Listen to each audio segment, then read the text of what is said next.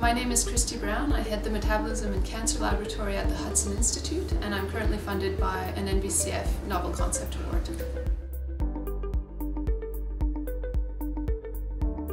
So I did my PhD in Canada, and the focus of my thesis was understanding the regulation of hormones during ovulation. So it was about the time when I started thinking about what I wanted to do later on, so what kind of research I was really interested in, that my Aunt Ruth was diagnosed with hormone receptor positive breast cancer. So it was at that time that I decided that I may be able to make a bigger difference in women's lives if I focused my research on breast cancer. So that's when I started looking for the best lab in the world that did hormone and breast cancer research, and that's when I moved to Australia to work with Professor Simpson. So my lab focuses on understanding the relationship between obesity and breast cancer, and we're especially interested in understanding why estrogens are increased in the breast fat of obese women compared to normal weight women. Now this research has led us to identify new therapeutic strategies. So we think that we can target breast fat estrogen production instead of estrogen production throughout the body, and this would lead to safer therapies for breast cancer. And that's actually where this project that's funded by the NBCF came from, is through our interest in a hormone that's produced by the stomach that stimulates appetite normally, and we know that this hormone is decreased in obesity. So we were thinking, well, is this hormone in some way involved in regulating estrogens? And what we found was that ghrelin, this hormone produced by the gut, stops estrogen production, and it does it in a breast-specific manner.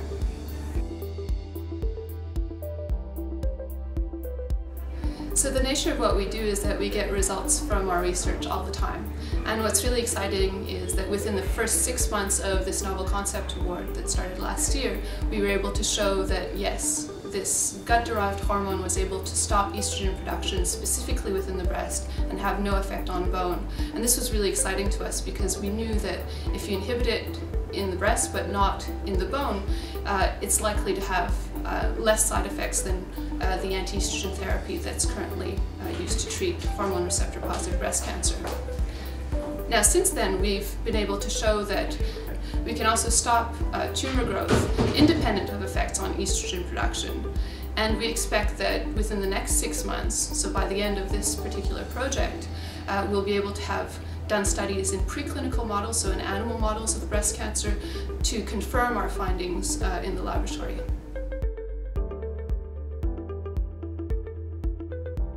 I think you'll get the same answer for everyone when it comes to asking about challenges in research.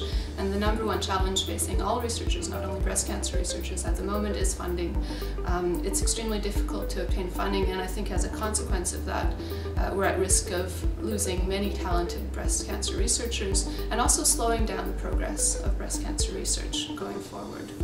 Luckily, there are foundations like the NBCF that support new ideas, and this grant in particular, the Novel Concept Award, has been instrumental in us developing these new ideas that wouldn't otherwise be funded by traditional funding agencies.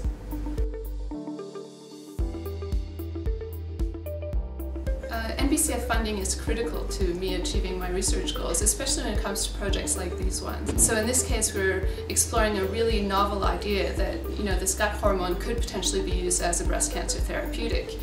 So no other funding agencies really support that type of research.